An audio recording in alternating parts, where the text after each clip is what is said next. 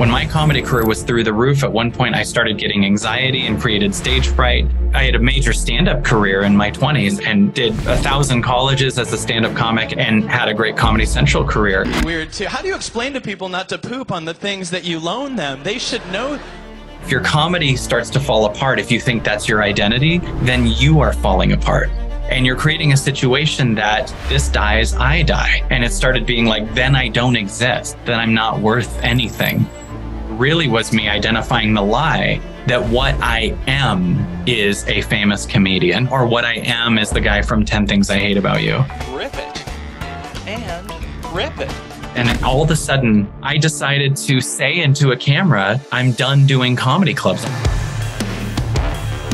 Where I want to start is what I consider the beginning, which is the first time I would have seen you in 10 Things I Hate About You. How the heck did you get in that film? Wow, man, we're starting 20 years ago. We're starting. Yeah, so the film, for anyone young, the film came out in 99. It was a remake of Shakespeare's Taming of the Shrew. Yeah. So 10 Things I Hate About You was the first audition I ever had. And it was really interesting because I went into this room with zero idea how to act or how I'm supposed to be. I had no headshot. I had no experience. And because I was kind of oblivious to that I needed those things, I kind of went in there with this invincibility. Like I just thought I was great and didn't know. Did you have an agent or was it an open call? It was a casting director that I took a class from a week before. And then she thought of me for the part. And like literally there's all these experienced other actors in there waiting to go. And I just was like, I was a stand-up comic. So I was like, I'm just going to bring my cheesy character in and do this kind of stuff. And you know what was crazy about it was, so I go in and not only did I get the part, but they wrote it to be bigger than it was. Like it was for like a 2-day part. And then they kept calling me and saying it's bigger and bigger. Now you're at the school. Now you're the party host. Now you're golfing in the movie and all these different things. And so they rewrote the part to be bigger. But what was really fascinating to me about this is that audition I went in totally oblivious to all the rules of how auditioning works, that you need to have an agent and all these things, and just thought I was the shit. And then because I thought that, I booked it. And then I moved to LA, and I got an agent that I just met on a plane. And then the first audition I got there was for a series of Burger King commercials where I was this kid on a football field trying to run back a kickoff. It was the first audition I had in LA, and I booked that. And it was a huge bunch of commercials all of a sudden. And then the next audition I got was a friend that I did 10 Things with, had a friend in a movie called Not Another Teen Movie. And he brought me in to audition for that. And I ended up getting that. And now here's what's crazy is I was so like, oh my God, like it's so easy to book anything. Like I could just do this. Early success, like, right? Like, is it a gift or is it a curse? Well, this is what happened after that was I started going, what if I got an acting teacher and like really started learning acting on a much bigger level? Like how much more would I book? And the acting teacher, in my opinion, took me away from the essence of what I am. In other words, was like, you got to say it this way and you got to deliver it this way and you have to say the lines this way. And it's imagine Jim Carrey going through that process where he's suddenly losing what's Jim Carrey about this. And then all of a sudden he's like everyone auditioning for it. And all of a sudden I couldn't book anything for years. I had a major stand-up career in my 20s and did 1,000 colleges as a stand-up comic and headlined almost every major comedy club in the country many times and had a great Comedy Central career. But I went to audition after audition, and many times I took an acting teacher like right before it to go over it and go over the lines and everything. And she just took the element of Kyle out of it. And she was a very respected acting teacher. But what I learned from that is how much advice can kill you. Like a lot of advice can really take the essence and the spirit away of what you are. And we get so caught in like this world of like, I have to market this way, or I have to do it this way. Someone told me I have to say this way. And what we don't get is you have a guidance system that knows how to do everything. And how I really wonder what my life had been had I not taken an acting teacher's class and just kept being me.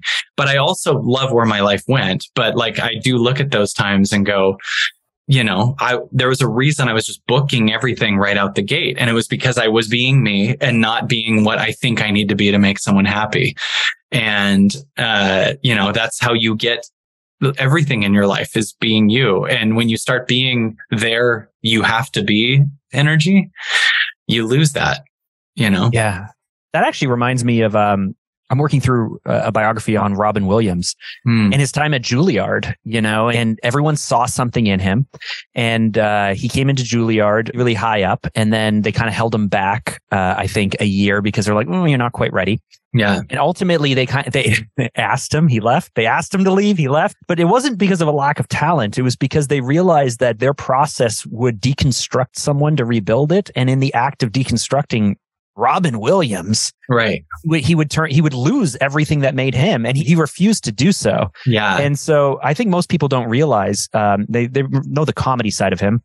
They know what he's capable of with, Dead Poets Society, but I don't think most people realize that he was, Juilliard trained. I didn't know he was Juilliard trained. And so I have to ask though about the caricature. So at that point in your life, acting sounded cool and it was interesting, but stand-up comedy, acting, like, what was the goal? What was the direction you were working towards? Was it just like more stage time, more love? Yeah. There was an amazing career that was here. And, I think that, what I was looking for then was, how can I be the best? It's so weird because I often say this, if you told the 25-year-old me what I would be doing in 20 years, I would be so shocked and weirded out. Like, what? Like me as a 25-year-old thought I'd be doing stadiums at 45 as a stand-up comic. But I had so many shifts since then that if you showed this guy, hey, just so you know, when you're 45, you're going to be holding space for women's feelings, like a lot of people's feelings, and helping them transcend it. But there's moments where I was sitting in Costa Rica in a thing, and there was like 20 people sitting around me in, like they're at an event in like white, soft kind of robe type clothes, just being comfortable. And like, I was just like, this is where I end up. Like, this is what I do, but it is my calling. It's like amazing what I do. But back then it was like the life goal at 25 was, I'm going to be one of the best comics and one of the biggest comics ever. And at 29 and 30, I had an amazing career going. I had 2 #1 Comedy Central specials, and all I knew was I didn't know anything about what I was, like, you're a comic and that's what your identity is. Right. And if your comedy starts to fall apart, if you think that's your identity, then you are falling apart. Right. Like there's a thing we have where we think I am the thing that's going well. Like for some people, literally, I am the 5 Porsches in the garage. I am the giant amount of money, or negative. I am the victim story, or I am whatever. And you're creating a situation that, as Wayne Dyer says, if this dies, I die. And part of my fall apart was at first moments of sabotage in my comedy career, meaning like when my comedy career was through the roof, at one point I started getting anxiety and created stage fright. And I didn't realize it was me needing to get closer to what I truly am. But when the stage fright showed up, it was like, what if I couldn't perform on stage? And it started being like, then I don't exist, then I'm not worth anything.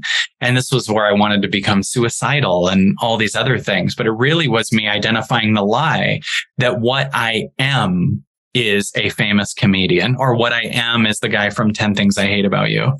And I think this is why so many stars go to drugs or suicide or whatever else, because you're under the illusion that you are everything. It's not just fame. It's like you are the relationship. You are the current job you have. And when you lose that, you go, I'm worth nothing.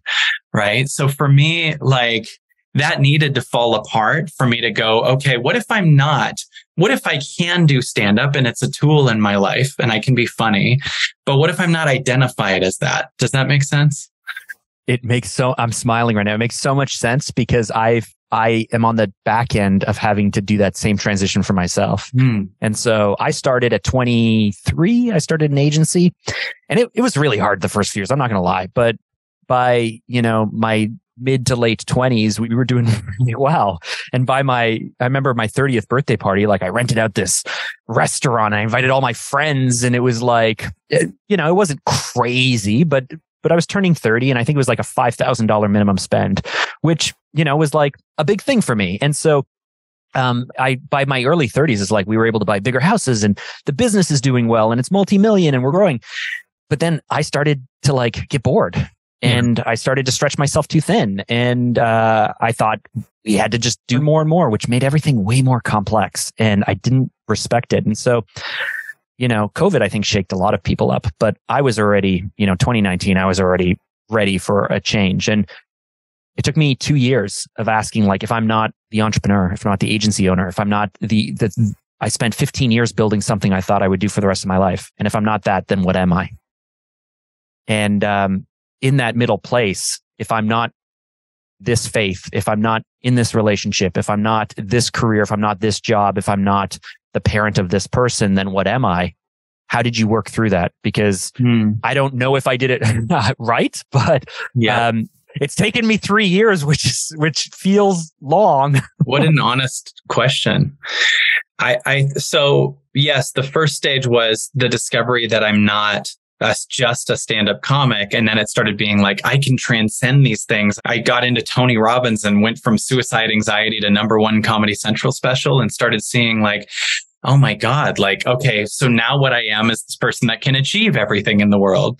And that's cool. But that also has like I can achieve everything so that I don't have to look at parts of me that are scared to be a failure, so that I don't have to look at parts of me that are scared to be too much or not enough or whatever. And eventually those need to be seen. So a way that I see it is the self-help world and spirituality has created a major emphasis on focusing on the positive in the past, which is great. But I also believe that the negative needs to be seen too. In other words, if there's a pattern in your body that feels unlovable or alone or lonely or lost or too much or whatever, and you say to it, you're allowed to be alone in my body. Now you're actually acknowledging both the positive and the negative. And this is so much more to me what you are. In other words, what the biggest thing I could identify that I am is the space right here for all of these different patterns. There's no way that what I am is a specific story or a habit.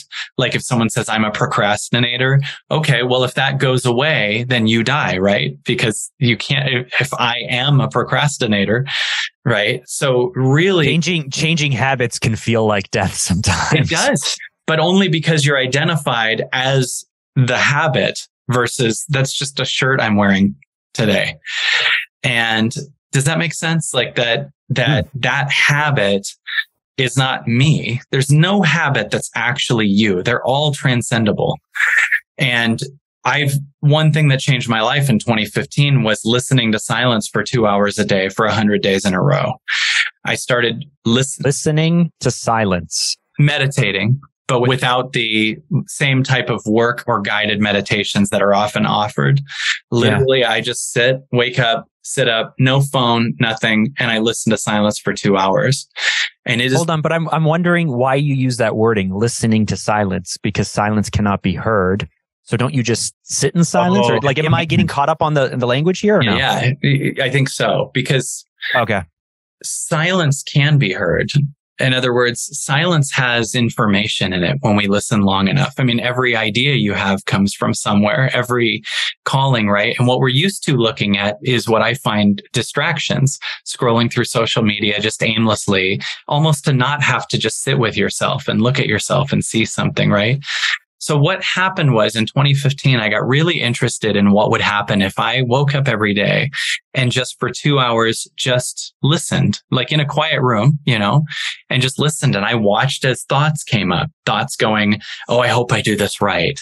I hope I meditate long enough, or and then I noticed that energy would pass. So like, who was that? It wasn't me. because it just showed up, and then I'm still here, and that voice and another voice is like, am I going to get anywhere with this? Does this do anything? And then that would be gone.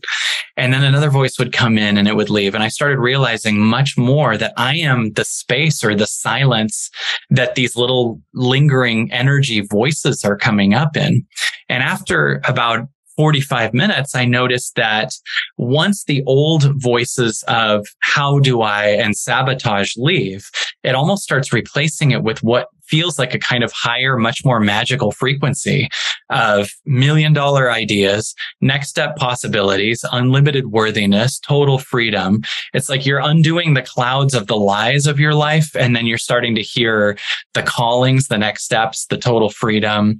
From there, I had book ideas. From there, I created videos that got really viral. I was able to say no much more to things that I used to say yes to.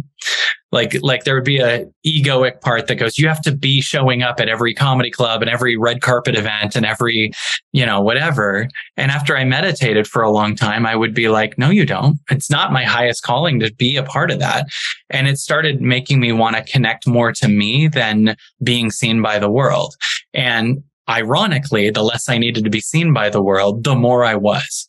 And still there's aspects of me that have that neediness that still exists now, but it's smaller and smaller, I think, than what it used to be. It used to be my identity was see me, and everything else is not true. And it just slowly dissipated into a giant wide opening of possibilities. And I noticed my ability to say no was a huge deal. Like, I would notice I'd wake up in the morning and be like, God, I have the busiest day. I have to call this person and this person. Then I would listen to silence or meditate for 2 hours. And I'd be like, I don't have to call any of these people. Like, I don't need to call them there. Because it's a lot. You know how you can know something and hear something, but it's sometimes the way the person says it is actually the way it sticks to you. Right. And so as you were just describing this, you've unlocked something for me personally. Oh, wow. I've always struggled with meditation, and I think meditation is great. Just like I think, cold showers and hydration and getting up early and exercise and all that stuff. I think it's all part of a really healthy, physical, spiritual, and especially from a mindset or a mental health point of view, I think it's really important. And yet I've never been able to do it really consistently. I just don't like it. I don't commit to it. It feels like a chore. And so I just finished, I did 10 10Ks over 10 days. I wasn't feeling good. I want to work on my running more. So I'm like, I'm just going to do 10 10Ks over 10 days.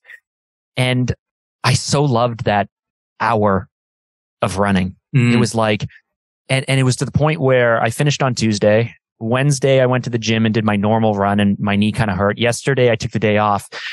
And I'm like just so craving it. I'm just so missing it because everything becomes clear and there's no distractions and the ideas are just so strong and I can kind of cut through the bullshit. And it's like, as you were talking, I was like, my hour of running is like almost like meditation.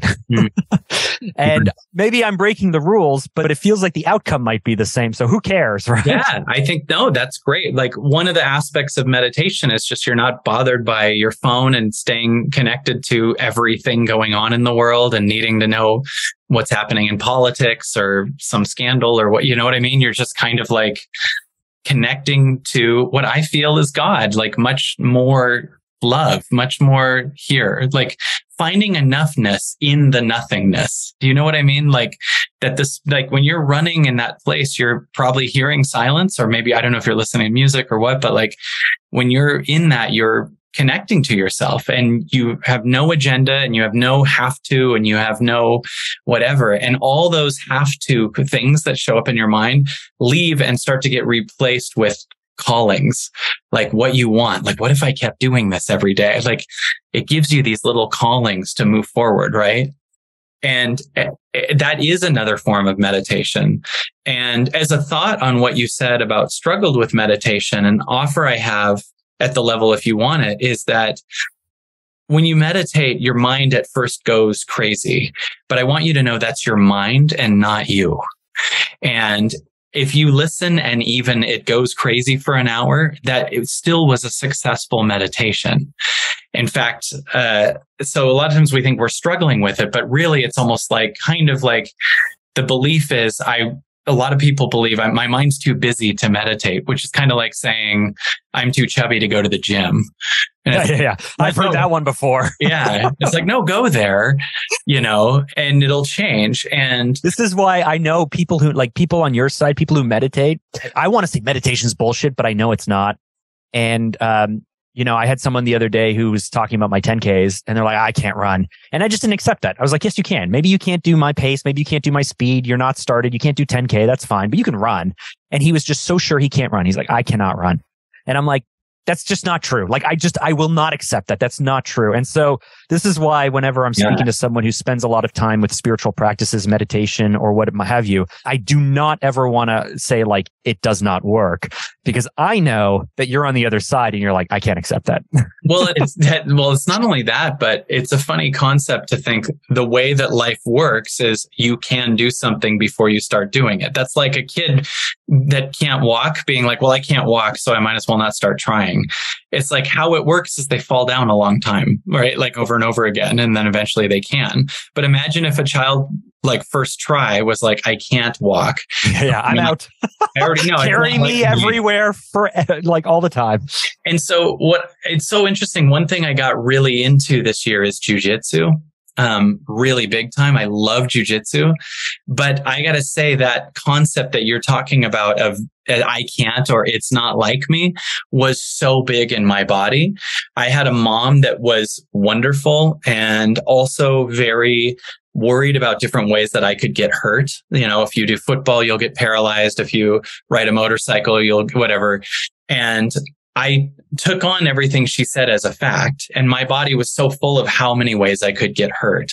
And I spent a long time developing skills like comedy and hearing to do a lot of amazing things. But it's always been in my body that it's not like me to do jujitsu. I just have no idea how. I know that I could get strangled. I could get hurt. I could hear every voice of my mom, but every voice of my mom isn't me. It was her fear based on her childhood.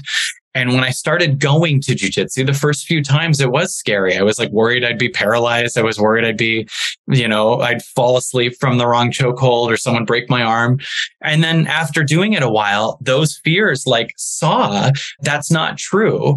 And they left. And now I'm in this kind of middle where I'm like, I think I can. My body's like, I think I can do this. And I get excited to show up again and grapple with people. And I'm getting good. I'm starting to choke people out and pin them. And this for me, you're like, it's fun to knock people unconscious. Oh my God. It's a very primal area of my body that I've never connected to. And I've always had that I have external success to not have to look at this. I've always had, I'm floating enough on that I'm famous as a comic or that I'm successful as a speaker to kind of look at the oneness aspect of the world, but totally deny the primal masculine energy that's in my body. There's a dude that wants to be a protector. There's a dude that has boundaries. The old me in avoidance of conflict would just make peace with everyone, even if they were terrible to me. And the new me now is like, get the fuck away. You know what I mean? I hope I can swear. How can I say away? All right. Yeah. Away's okay. Yeah. Okay. That. And the new me has a space and it has this knowing that if on an average scenario now, if someone came into a restaurant with bad intentions, there's a me that has a higher and higher chance of taking them every time I take a class. And that is a feeling that I've never accessed in my body, but it hits every tone of what I could have said years ago, which is, it's not like me. I don't do jujitsu. I'm not that kind of guy. I don't fight. I'm not like that. And it takes showing up and being completely lost in it and totally not getting what's going on for a while and being scared for a while, but just doing it. I mean, if you have stage fright, but you go on stage every day, that's going to have to leave. It'll get bored because you're proving to it that the fright doesn't have control over you. That's where it leaves, right? Like we have this fear that we can't do something. And if we honor that fear and don't do it, then the fear runs your whole life. But if you have a giant stage fright fear and then you go on stage and you speak, it goes away because it's obviously wrong. You have enough evidence that you can do this. So it leaves. You are so awesome. You are so awesome. I can't wait to see you just like turn into a machine. I just started getting fit 5 years ago. I started working out. I used to be like 50, 60, 70 pounds heavier. Wow. Never really worked out. And I started lifting weights 2 years ago. And I have had that transformation myself where, you know, I think a little while ago, I read Jordan Peterson's 12 rules, and one of his rules is stand straight. And just from a dominance point of view. And I do have that thought sometimes now where it's just like, I'm not going to take shit from people the way that I used to. And I'm sorry. Like, I'm sorry if I'm bigger. You know, I used to intimidate people all the time. They always told me that I was too intimidating. I ask pointed questions and I come in, I'm super interested, and I speak quick and I sound smart or whatever.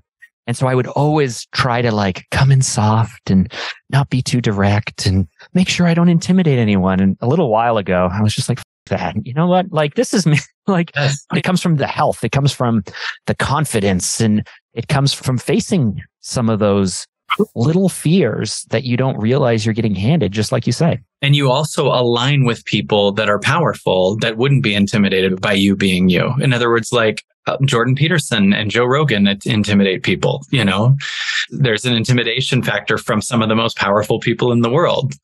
The problem isn't those people, it's the people that are intimidated by them, you know? And like, you shouldn't shrink yourself to not trigger everybody, you know? Have you ever met them? I mean, on the comedy circuit, you must have met Rogan, right? Oh yeah. Yeah. I've seen him at clubs and stuff like that. Yeah. Have you met Peterson? I have not met Jordan Peterson. Yeah. I sometimes wonder, because I would love to talk to him, mostly because, I think some of his stuff he's such a fast talker and it sounds so right when he says it, but there's so many underlying assumptions he's making and so much stuff. It's like, I don't think I could keep up with the guy. Like he would intimidate me to have on the podcast. Isn't that interesting that you can be intimidating to other people, but there's people that it wouldn't intimidate you? Oh yeah. Isn't everybody intimidated by somebody though? I think that one thing we have are patterns that we think are a worldwide thing. And the more I've done this work when working with so many different people, I've learned that our patterns are our thing. Like, so for instance, I had a woman recently that I was doing a one-on-one with, and she said, I can't be myself around other people. And I said, why? And she goes, because if I am, then they judge me. And I said, so you can be yourself with other people. You just have decided judgment's not allowed. And then later she was talking about something else. And she says, yeah, this guy was saying to me, and she goes, I don't mean to judge. And I stopped her and I said, you have a belief that judgment's not allowed. And it's not that we're here to go judge everybody or shit talk them or whatever. It's that in your body is a repression and a judgment of judgment that needs to come out, right? And so we all have, I find, a different trigger word. Some is guilt, some is shame. What I'm just wondering is, since intimidation came up twice in a row, if it happens to be a thing, I don't want to, intimidation is bad, is what I hear. I'm super judgy. Like I know I am, and I've been working. Maybe you can help me with this. You know, they say that the best way to not fear others' judgment is to not be so judgmental of others. And so I've been working on letting that go. But in the lack of trying to judge others, so everybody does everything for a reason they think is right. I don't know the full story. I need to approach things empathetically. We got to get to the understanding, because it's usually a miscommunication. So like, I can do all of that stuff. Mm-hmm. But then, you know, without the judgment, I feel like I don't have anything to like compete against or strive for or work for. And you can say, well, those are all bad. You know, why do you need those things? Well, like, I was out on a run, and I keep talking about running, but this isn't just about running, but I was out on a run and I'm killing myself in like, 90-degree heat, and it's like day 6 and I'm dying, and I see some dude walking so slow, overweight, on his phone in my way, and he's wearing like the most expensive workout shirt ever that says like Run Nike Run or something. And I was like, that guy doesn't deserve to wear that shirt. He's not even doing this. So then I was like, oh, I'm going to work a little harder. So sometimes judgment's good. Sometimes it's bad. Everyone always goes, oh, you have to discern. That's the part I struggle with the most. Well, one way that I find there's really healthy judgment is, what if when you felt that trigger about that guy, which is understandable, I find that almost every trigger that we have in a moment is trying to show you something from before that moment. So for instance, let's say you're really sad because you're going through a breakup. There's an aspect of you that really is sad that you're losing the person, but also at the same time, that person could feel like a parent. And so you actually think your dad's leaving you again, or you feel like you're not connected to your mom anymore, or whatever. And really a trigger is trying to show us something from before it. So when you were running and the dude with the wrong Nike shirt and was walking that way was there, what was it bringing up? Like what was the feeling in your body that you felt with him about, like, what was the, you know what I mean? Like, what did it make you feel that he existed there? It was like the posing. It was the like, phony, you know, like, yeah, it was, I'm here working so fucking hard and I'm still not getting the results that I want. And I'm legit. And that guy doesn't, like, I don't know, like, I wanted to use it as fuel of like, oh, like I'm for real. And I used it on my run. I turned it into like, but it was this moment of just like, why do people think that they can just buy something to make them feel better and they won't even do the work? Like, that was the, like, he's not even doing the work. Right. Here I am killing myself. Right. Let me ask you this. Do you think, to play with this for a second, do you think part of it is the belief that you have to kill yourself? In other words, Yeah. If I'm not nauseous or dizzy, then it wasn't a real workout. And then I'm phoning it in. And if I'm phoning it in, we're about to touch on something now, I think. I think where we're going here is something I wanted to talk to you about. And maybe I'm skipping ahead. You tell me if I am. But you talk about death a lot. Mm-hmm. It just seems to come up in your content. And you talk about death a lot. Yes. And so I used to be Christian. And when I was Christian, I was able to say, there's something on the other side, and there's this thing we're working towards, and there's always going to be better. And, you know, and we have to live today, but there's a promise of tomorrow. And over the last number of years, I've moved away from that, that religion, that school of thought, that thinking, that spirituality, whatever you want to call it. But I hear people say that, you know, if this is life, you have to make the most of it because, you know, you never know when your time is up. Every minute matters. And that motivates some people. That does not motivate me. That makes me feel nihilistic. That makes me feel apathetic. That makes me feel sad. Like, if this is all that life is, this is it. Now, I don't know if I jumped too far ahead or if that's where you were going with it, but that's what popped into my head. Well, there's a huge aspect of what I believe has just changed in the truth of where the world is right now in the last 3 years versus before it. Old self-help does a lot of great content on helping people move from a victim to someone who makes it happen. And that's awesome. And there's been a lot of incredible content that actually served those times that are really good. A great example is a sentence Wayne Dyer said in a movie called The Shift. And I'm sure he said it in other things around that time. This was in 2006, I believe. He said, "Don't die with your music left in you." Right? So there's this great quote, "Don't die with the music left in you." Let me tell you about the shadow to that quote now. The amount of one-on-ones I get from people who are horrified that they are wasting their life not getting some book out or starting some business out of some pressure that self-help content now has created on them. Right? That we have an arbitrary idea of what fully living your life is. And now you have a million new coaches and a million new people out of this pressure of don't waste your life. And it's such an FU to God or the universe or the now or whatever created you to act like we're here to egoically decide what our purpose is, when it's like, dude, I created you. You're in purpose every second. You're in purpose when you're off. You're in purpose when you're lost. You're in purpose when you're depressed. This is all on purpose. It keeps re-steering itself and taking you to better things on its own. And a lot of what I think is the biggest aspect, I think positivity is great, but it's almost a denial of death. And death is an absolute certainty. And when I allow aspects of myself a relationship that no longer aligns dies. I mean, there's death happening every second. Your fingernails are dead. Your hair, you know what I mean? Like everything, skin cells are just falling off of us right now while we're talking, and then new ones are forming. Death is the biggest part of life, and the full acceptance of that versus the kind of, I have to make it happen denialism of that, which is really a fear of that inevitability, is where there's so much suffering. And so I find that make it happen. If it's a calling, it's different, but there's a lot of make it happen that's so that I'm not a failure to my dad, so that I'm, you know what I mean, finally worthy of something, which implies there's some negative thing that needs to be seen too. In other words, a negative can be driving the motivation, right? Like, in fact, it's even said at seminars, if people talk shit about you, you're going to show them who you really are. And now you're literally basing your new you on revenge to them, which still means what they said matters to you. And that you're still handing them all your power, even if you became a multi-billionaire to show them they're wrong. Like, you're still saying what they feel matters at all.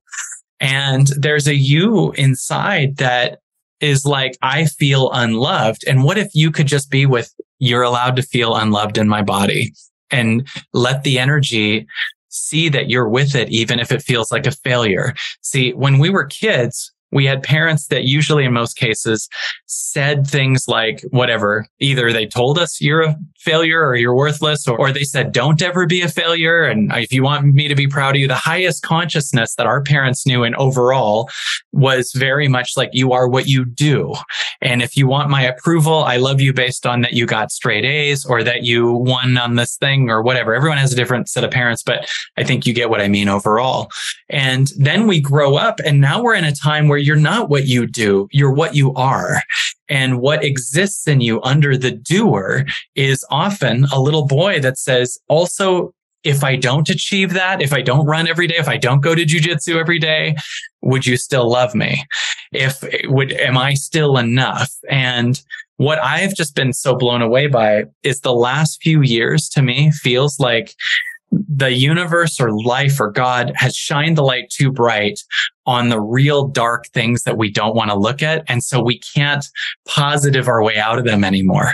And we now have a glimpse of who the media really is and who the government really is, and who, you know, and no matter how much you achieve, there's still a boy that's abused in here that wants to be seen. And once that's seen, it leaves.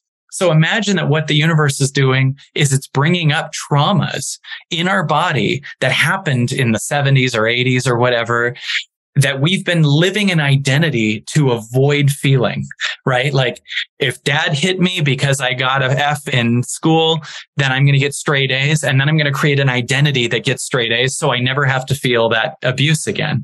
But then you identify now as this doer, and you don't even realize that you're doing it so you don't get hit. Even if dad's dead and you're 50, you're still a doer, and you're calling that me. That might not be you. That might be an identity you created to not get hit. And now those I got hit, my mom shamed me, I was abandoned, are all coming to light now. And people are either staying in the pattern and life is getting crazier. They don't want to look at it. They're going to drink it away or go hurt someone else or gossip or become addicted. Or you're the now, and it's going to look at all these patterns and they're going to gently leave. And this is why a lot of projects that we start and relationships that we start fall apart really quickly now. Do you notice, if you ever had I'm going to start this new, and then you don't, because it was... Dude, I'm an entrepreneur, man.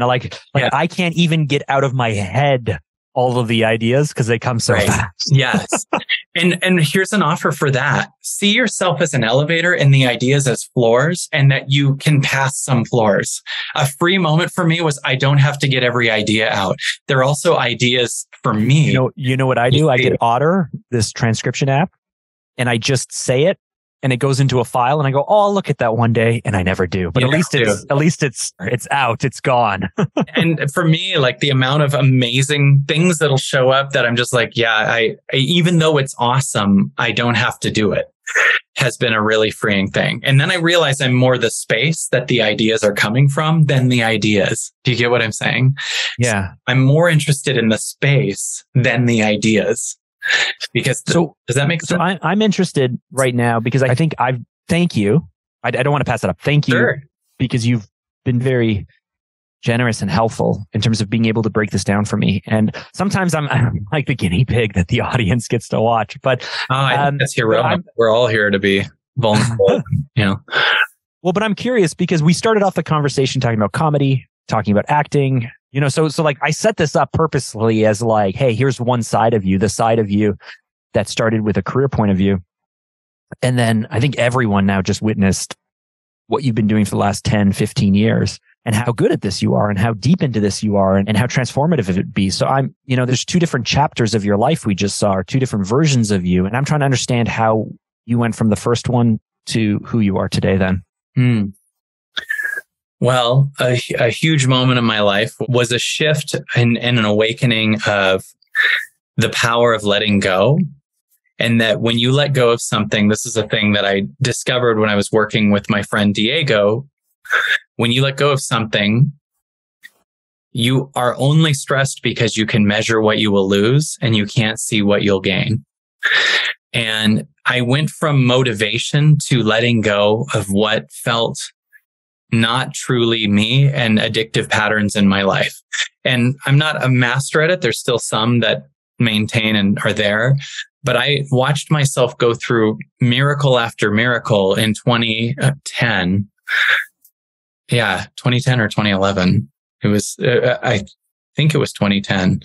The summer of 2010, when I just decided to start seeing what would happen if I just let go of things that were things that I used to identify of as I have to have in my life. And a great example would be, at one point, I'm not this now at all. This was necessary for that time, but I decided to go raw vegan for 90 days. I'm not now. And I'm not saying this is about raw veganism. It's about changing pattern. I like how anytime someone uses the word vegan, you have to be like, oh, disclaimer. Well, it's so important to me that people don't hear this as I'm saying the answer is veganism.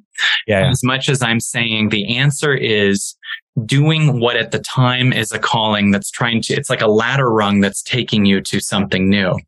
And in 2010, I wanted to know what would happen if I went raw vegan for 90 days. And I think part of the reason was I associated a lot of love to restaurants as a kid. I felt the only time I really had my parents' full attention, there wasn't a TV on, there wasn't an office where they could take business calls, was at a restaurant. So I associate a lot of love to like Mexican food and all these different things. So there's an energetic pattern in here. So when I said I'm going raw vegan for 90 days, I suddenly had to undo myself from the addiction of feeling loved in that conditional way.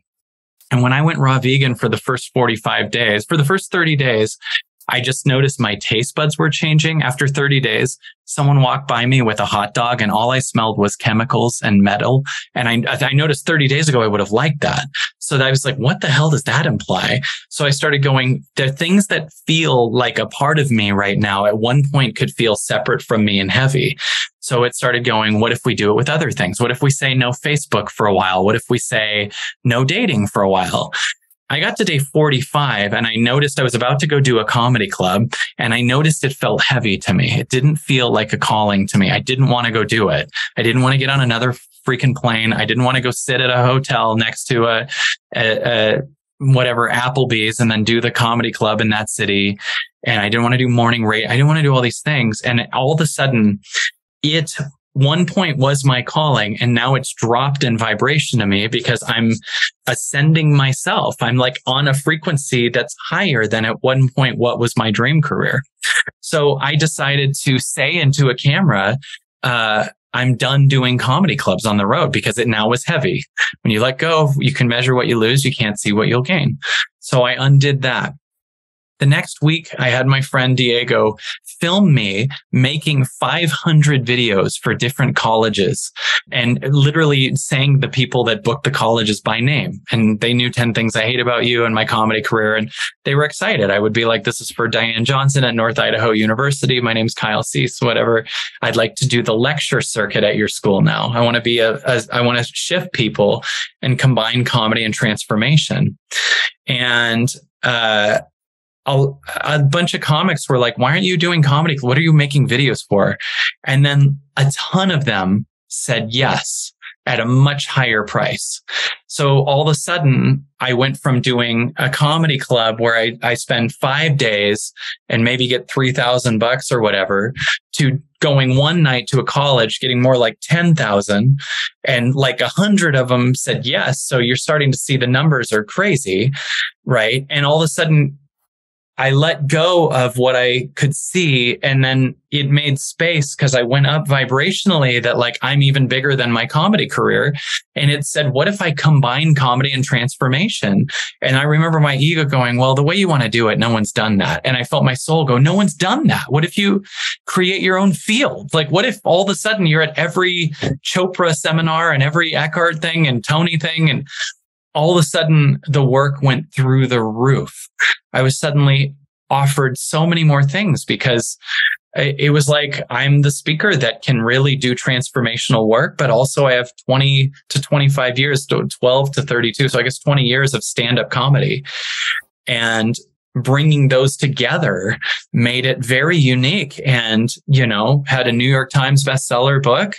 And all of a sudden this whole world showed up, and my events are called Evolving Out Loud. And they're, you know, we've done the Dolby Theater where they do the Oscars, 2 days, 3,400 people, really big events. And it's so funny because I was leaving a world that I could see was really good, but a way better world was available.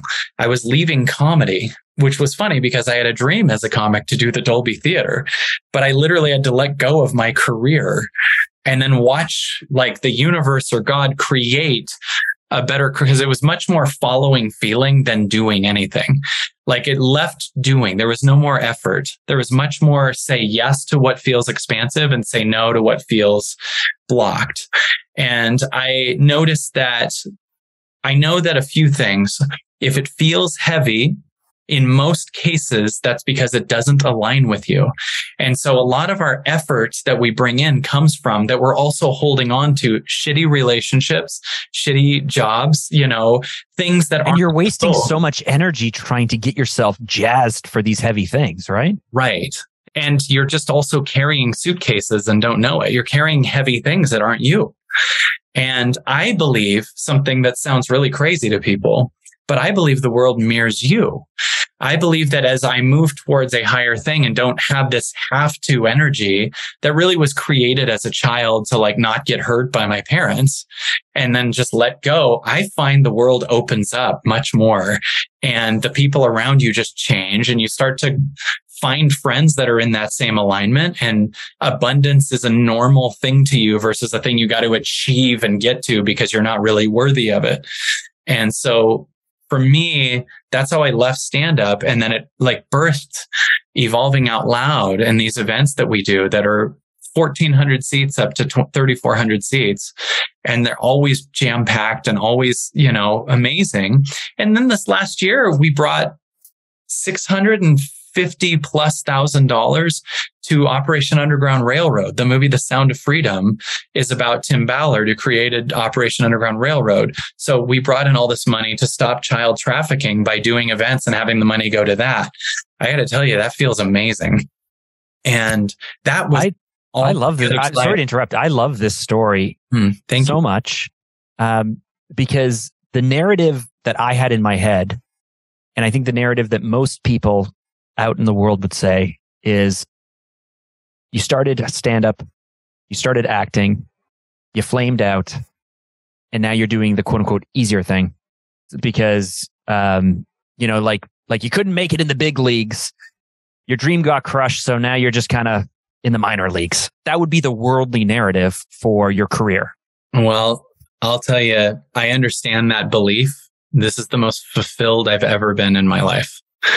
I have glimpses of had I stayed in stand-up comedy, and I'm sure there would have been great things, but I also saw older comics that started getting more and more bitter, jealous of other younger success that happened right away. The idea of living on the road my entire life, the idea of where that was headed, it wasn't my true highest. And my soul, my career, my impact, the people the amount of letters we have, thousands of letters of people that their life changed from it. And still, by the way, I'm moving to a frequency that goes, even this in some ways has run its course. Like I still do it, but I'm more worried about, or not more worried, more excited about what I am and discovering just the full essence of what I am. But that's not what happened. I literally won in 2009 Comedy Central Stand-Up Showdown and won #1 comic and had 2 #1 specials. The career was enormous. And I just felt as I went deeper and deeper that it wasn't my highest anymore. And I don't believe success is only measured in how many people like you. It's measured in how fulfilled you are. To me, some of the most successful things I can do is sit outside at night and look at stars and to be and to know that I'm enough no matter what I achieve. And by the way, what the achievements are after that are so much bigger because it's a byproduct of your vibration much more than it's your effort. You know, when you put a ton of effort into something, very often when you get something, you often also feel like you don't deserve it. In other words, oh my goodness, that is so true. Right? There's a reason for that. Like when someone thinks they're worth $20,000 a year, if they win the lottery, they're so excited because it's not like them to be able to receive this kind of money. They're someone who makes $20,000 a year. And this is why a lot of times lottery winners go broke, because it's undone from the story that you have deep in your body. And I find that you don't want to get to a place where it's exciting what's happening to you, because that almost implies you're not worthy of it. You want to get to a place where it's normal. That's what happens. It's not weird to bring in millions a year. It's not weird to bring money to other charities. It's not weird. It's normal. It's a normal thing to be successful. It's a normal thing to be impactful. It's a normal thing to heal. And so, I know that's the narrative sometimes that people have, and that's not what happened. And I'm also fine with people believing that, but I've heard that before and I've seen people say that. And, I wouldn't have my 6-year-old daughter had I not made this shift. I mean, like where my life is and what I've learned and what I've created and what I've seen, I wouldn't trade for anything. Ever. Like this, I'm right with myself, you know? So, and I get to be that girl's dad and nothing beats it, man. She's the best. This is much more exciting to me than headlining in an enormous venue. Like, you know, being a space with her and learning from her and creating with her. Nothing beats it. Oh man, I can feel that. I was talking to my grandfather yesterday. I went and visited him. He's 94. He's turning 95 this year. When he's that age, I visit him about once a month. I try to. And when he's that age, each time I say goodbye, I'm just thinking like, I want to make sure that every goodbye is the right type of goodbye. But we were talking about my family, you know, and my wife and I met in high school. We've been together 23 years, married 18. We have 4 kids. Wow, our oldest is turning. Well, thank you. Yeah. Thank you. I will accept that. And when I used to say we were high school sweethearts, people used to go like, "Aw," and I hated that. And now I'm like, yeah, I am damn proud of these kids and this family and this household, and the creativity and all of that. And we were talking and he's like, "You've got a good family." And I stopped for a moment. And I was like, I'm really proud of them. Like I'm proud of our work. I'm proud of my wife and I and our work. And, I don't usually, I love feeling proud, but I always need other people to recognize me for me to feel pride. And there was this moment yesterday where I was like, no, I am really proud. I'm really proud of how hard we work to be parents and to be there. And I'm sure we make lots of mistakes, and that scares me. I'm sure you feel the same thing, right? Like, oh yeah, you go too much left and suddenly they're blaming you for not being right. And, you know, you go too this way and there's not that way. And it's like, how do we navigate this thing? But what I just saw, you know, for our listeners, you know, the feeling in your face and the moment of you saying about your daughter, it's like it's more important than anything else, isn't it? I'll tell you, yes. And where I was headed as a person, I'm so grateful God humbled me in so many ways and stopped me from just continuing to be a successful comedian and not having to go inward and look at things. Because I think I would have been so much more egoic than I am now. I think I would have been so much more, I wouldn't have had a kid, probably would have been just living on the road. Aren't I great? Look how famous I am. And I think I would have just been an absolute dick. And like where it was headed was just all I knew since 12 is that people see me on a pedestal as a comedian or someone. And I accepted that for a long time and stayed on their pedestal and like, aren't I great? Out of this secret insecurity that I don't know that you'd like me any at all if you didn't see the comedy. And that when I could go on a stage and own that stage and just have everyone in the world liking me and women attracted to me and everyone wanting me to come to their parties and everything like that. It was like, but if you meet the guy without that, because I don't know the guy without that back then, you'd see a lot of insecurity under that mask. And so, yeah, maybe I could have stayed in comedy and become a huge success. And maybe there would have been some humbling here and there, but maybe I would have just stayed never knowing who I was while thinking I'm the greatest ever and just not knowing about humanity, not knowing about my heart, not knowing about other people's feelings. And having a child is so amazing it's so helpful to move you to a place because that part of you that wants to run and the part of me that wants to become a black belt in jiu-jitsu, like a child is an ongoing no goal thing that you get done and leave. It's always there. And it causes us to connect to a much deeper here presence and a listening that often you don't get any external rewards for. Like I will sit with Vivi and hear her and then be proud of myself internally and not get a standing ovation for it. And, and have that connection with myself and with her. And I'm just so thankful. Like, this is why I think really dark times are the best things for us, because if we understand this is the purpose of it, they get us so much closer to the truth of what we are. And what we actually are under the characters and under the denial of our trauma is miraculous, is capable of doing so much more with no effort, and really requires seeing reality as it is versus through the bubble of your don't hurt me trauma or over motivation story or whatever. And every fall apart that took me right to the edge of suicide, which has been several different times, then took me to a new level of discovery in myself. Maybe a year later, maybe 2. Like there were times where there was a lot of suffering and not understanding why, but having a teeny knowing this is on purpose. And it cutting off my ability to achieve things a certain way to keep that drug going, and then made me get humble and made me listen and made me own my stuff, but also call bullshit on other people or whatever, and really find something that's like so much bigger than look how famous I am. And that's like, who cares? Famous, an arbitrary passing nothing thing. It's who cares? And there's a ton of people famous that are totally depressed. Most child stars die young. Like there's a reason. That's not the ultimate goal. The ultimate goal is not how big is the stadium. The ultimate goal is, do I know myself? Do I know God? Am I a caring parent? Am I a caring person?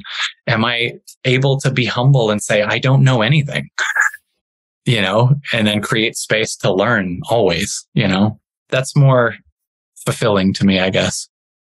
After you are so remarkable, man. Oh, thank you. I can listen. I can just listen. I have 2 questions for you. The first might say more about me actually than you, but everything that you've shared, I agree with. Especially the world reflects you. Oh man, like I was watching Downton Abbey.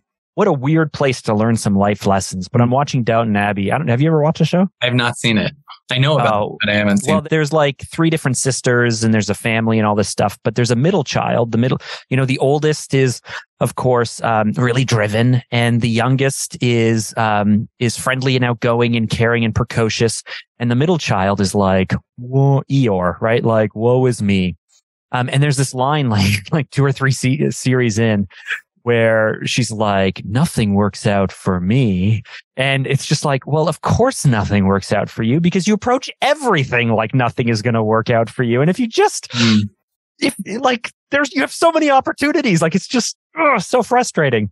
And so I agree with everything that you say. And I so appreciate you sharing it, and the fact that you've done this work and you've done it for a long time and you can explain it so well. I struggle with the psychobabble, self-help, me too, spiritual bullshit type thing, because it's like, I come from, I still hold on to the like, well, if you could have made it as a comedian, that's the real thing. And instead you're doing this other thing. And so I so agree with you, like more money, you've worked on yourself, you have room and space for your daughter now in your life. Like you're speaking to how much you've progressed and how much more opportunity you have in front of you to be healthier and happier. And so I know the answer is like, well, screw them. Who cares what they think? But it bothers me that all of this stuff that just feels so true and sees so true, and that might be confirmation bias, but it bothers me that most of the world thinks it's like bullshit for rich, privileged, crazy people. Do you know what I mean? Trying to think of what's coming up on that. That you're saying that the perception of self-help is that it's for bullshit, rich, crazy people? Yeah, I mean, I've heard that a lot. I tend to, whenever an author, so you wrote a book, The Illusion of Money, Why Chasing Money is Stopping You from Receiving It. Whenever I have someone on who's an author, I always go through Amazon reviews because I want to know what people have to say, good and bad. And I pulled a line from one of your negative reviews, and this was the quote: people who are successful chasing their dreams are either coming from a position of privilege, extraordinarily gifted, lucky, workaholic, or all of the above. Now, that doesn't speak to the psychobabble stuff, but it's in the air of like, well, it only works if, and it's good for them. And, and it's just like, it just bothers me. And I was trying to decide if I should bring it up or not, but you've hit every other thing I've thrown at you so far.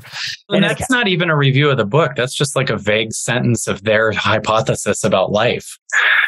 Do you know what I mean? Like that's that person's thing. They didn't even say a thing that they didn't like about the book. I don't even mean it like defensively. I mean it more like, I find that this is going to sound weird, every negative belief that I have in myself or anyone has comes from assumption. And I have yet to be able to not break it down into something and show that the reflection of the negative is how they see the world based on how they saw their childhood. And I mean that with me too. I believe every single sentence we have that is negative is a limitation designed to show you patterns from your childhood. I believe the truth of what life is really miraculous and magical. And when we go, yeah, it's not that easy. Okay. You're bringing up a pattern based on your past story and your evidence. That specific sentence, which is welcome to be there, is kind of just a description of how that person sees the world. And this is what that is, Yeah. Okay. You are helping a bit, actually. Maybe like I spend a lot of time on Reddit, and I try to find maybe my problem is I spend a lot of time trying to collect a lot of point of view. And we're typically influenced by what we read and who we hang out with. And so, there are people who think that coaches is bullshit and life coaches is bullshit. That they're just, psychologists who never went through the training, that anyone who writes a book is just trying to shill something. Anyone who's a speaker is full of crap. And then the psychobabble and all that stuff. And it's like, it just bothers me because the deeper I get into this, the more I'm like, but there's a truth here. Like, even if you don't like the rapper, there's something here that works for people. So what if I ask you this? What about that bothers you? Why can't they have that opinion? Because it's coming from the masses. And so the masses or public opinion feels like, like the majority, I guess. I don't know. Well, I don't know why. It just feels like it's making my beliefs and my work insignificant. When what if we break down the masses? I don't even know that is coming from the masses, but let's say it is. Yeah. Okay, the masses have you're so good at this. A horrible history. The masses we murder each other, 80% or something, I don't know the actual number, are on pills all the time. The masses are full of addictions, constant, gotta be at the bar, addictions in different areas, right? Yeah. If I don't want their life, why would I listen to their advice kind of thing, right? In jobs they hate, in relationships they hate, watching Real Housewives of Orange County, whatever. That's fine. That's their journey. It's just not mine. And so I don't choose that in the same way.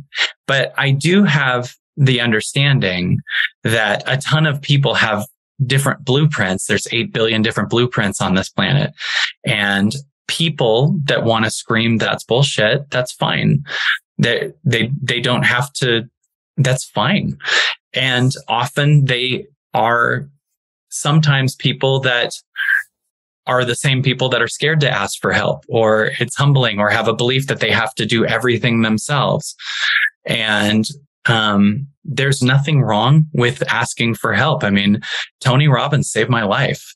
So that's a fact. I was going to kill myself and Tony Robbins saved my life. There were so many things that freed me through Michael Beckwith. There were so many things that freed me through Eckhart Tolle. There's so many things that changed in my life through meditation. Again, for sure, I wouldn't have my daughter. I wouldn't, there's so many things that happen. I wouldn't, I barely drink now, if at all. I'll have a wine every once in a while, but I used to drink like crazy in my 20s. More addictive, more different things. And then like really going inward, like this is actual evidence that it can help someone. But obviously, if you're dragged into it, you're going to think it's bullshit if you're not. But what I would offer you is your freedom is they're totally allowed to think that. Your freedom is like if someone says to me, you're just a self-help scam artist, I know that I'm not. Right. So I don't have to be like, nah, like it almost validates. Right. Like it's almost. I'm not. Look at the 400,000 people I've helped. I mean, the amount of things, like one time I was doing a call and I did this with my hands and someone said, I'm in the Freemason Illuminati. I'm like, I'm not. But that because my content is allow and that ownership isn't real, they think I'm saying, let's bring in the World Economic Forum and get people to. And for our listeners, all he's doing is just waving his hands around. Yeah. And by the way, if the Illuminati put me in as controlled opposition, I'd have a hell of a lot more followers. You'd see me as famous as Lizzo. I wouldn't be with my little YouTube channel and my, books. Trust me, I'm speaking from my truth, but the amount of things that when you just get big, but imagine how powerless I am if every time I heard a rumor about me, which just happens if you're a public figure, I have to stop it. If someone said you're made of corn, or you're like all of your skin is corn, you're a can of corn, this is cream corn on the neck, and you were like, no, I'm not, I'll prove it to you, this is skin, we'd be like, does he think he's a little bit corn? Like you know what I'm saying? As opposed to just like, that is so ridiculous. It's not even worth my time. And when a homeless person says something to you when you're walking by them and they're saying something outlandish, you don't want to get in there and argue with them. You as you do this work, you start to see everyone is just a screaming opinion, begging to be seen by their mom or something. And we really don't know what's true, just other than now. And your freedom is they are totally allowed to think that. Even if it's about you, they're allowed to think that about me. It's fine. I used to not want that. I used to be like, no, you got to know. And that's fine. That's fine. It's not mine. What you think about me isn't mine. That's a Wayne Dyer quote too. What you think about me isn't my business, but there's no way we're going to get everyone on the same page about self-help. Yeah. Oh, Kyle, man, I feel like this is a gift you've just given me for the last hour plus. I really do want to thank you. And my final question, which I love to wrap up with, because I'm never quite sure where it's going to go. But for you, at the end of the day, what does it all come down to? Now, literally now. The future exists within the now. We can't go to the future. It'll just be now then. We're only in the now. And this now, I find, contains the past and the future. It contains everything. Everything from your past doesn't exist anymore. So you can feel through it and alchemize it, but just literally your whole now, you're fine now. And any pattern that doesn't believe that could be seen in the now and healed if you want it to be, but you're totally free. And your job is to receive it versus argue it.